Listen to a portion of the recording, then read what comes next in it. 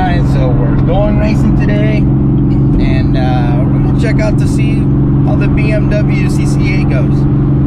We're heading on down and running a little late, so I'm trying to get there quickly.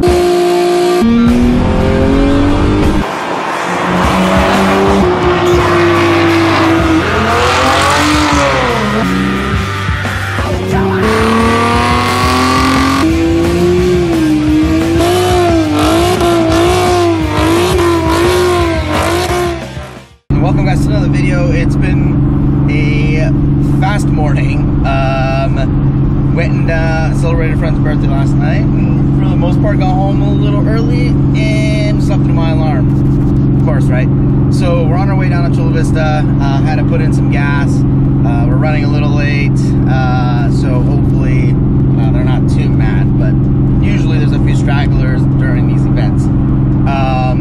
But yeah, this will be the first time I do the BMWCCA, and I'm pretty excited to just try something new, something closer. Where they're doing it is about 25 minutes from my house, so it's really nice to have a different place that we can have,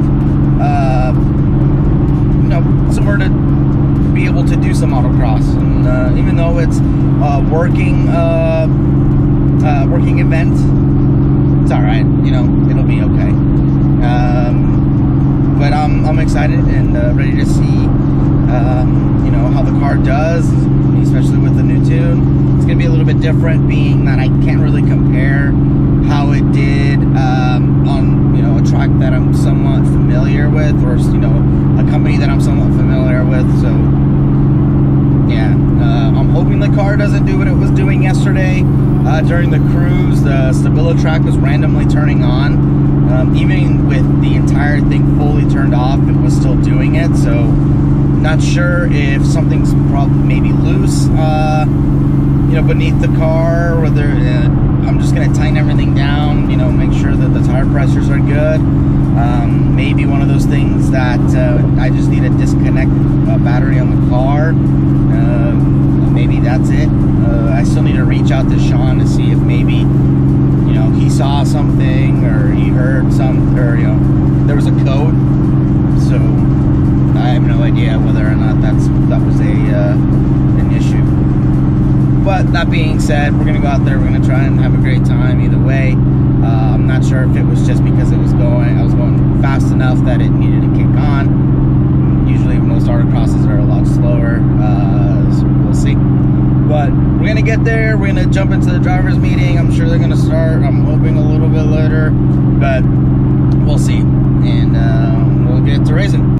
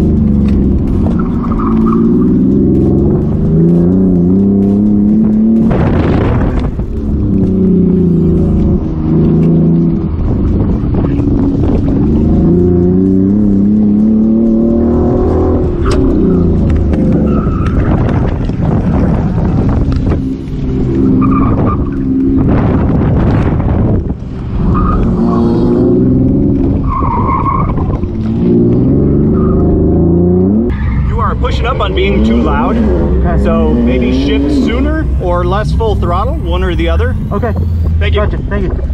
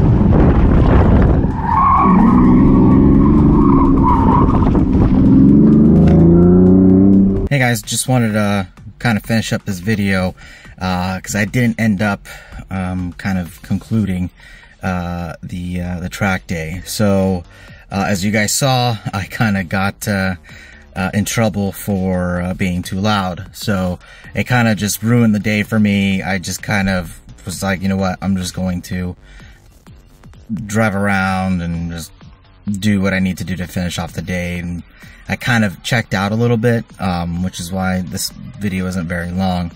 But you know, I'm making this video, you know, months in advance, or, you know, much later.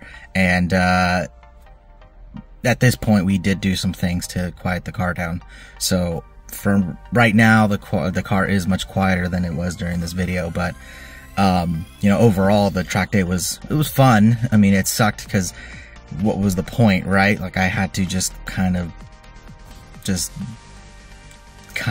leave it in second and then kind of give it gas, and just, it was kind of whatever, which there were cars that I think were louder than me, and what ends up happening is a lot of people perceive more high-pitched frequencies to be louder than low-pitch. So your V8s and stuff like that, they'll think, oh, it's not that loud, when in reality it's just as loud, if not louder.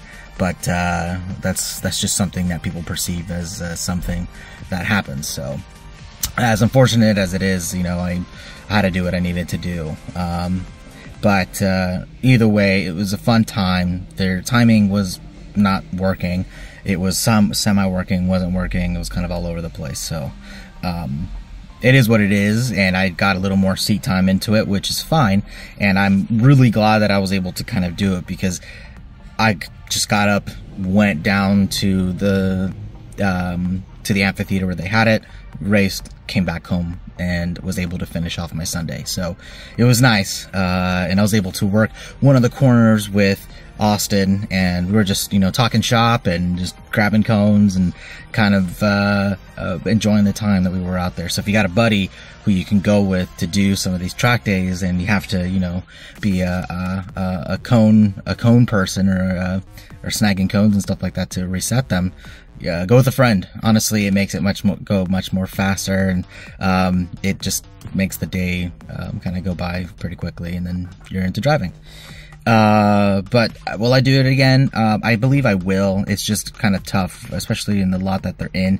It's kind of small, so you can't really get, it's a lot more technical, and, you know, the smaller cars have a little bit more of an advantage than, you know, my car, right? So and it kind of bogs the car down enough to where I may need to jump back to first gear. And we all, you know, if you've ever autocrossed, that's usually never a good thing. But you know, it is what it is. We work with what we got. But yeah, so just wanted to kind of recap the day.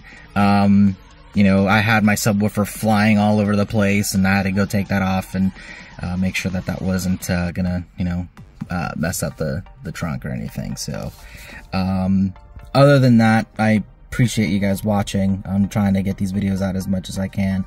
There's going to be a lot more of this where I kind of recap something kind of months in advance, just because at the time either I didn't have time to finish it off, or we were kind of in a hurry, and, you know, those things tend to happen, or footage wasn't saved. My GoPros have been acting weird, and it's been hot, and if you have a GoPro and you try and record in anything that's not like, you know, anything that's 4K, those things overheat easily. So I'm trying to figure out a way to fix that, but from what it looks like, I don't think I'll be able to find something that'll keep it cool. But again, thank you guys for watching, and appreciate everybody subscribing and commenting. You know, we have over 500 subscribers, which is really cool.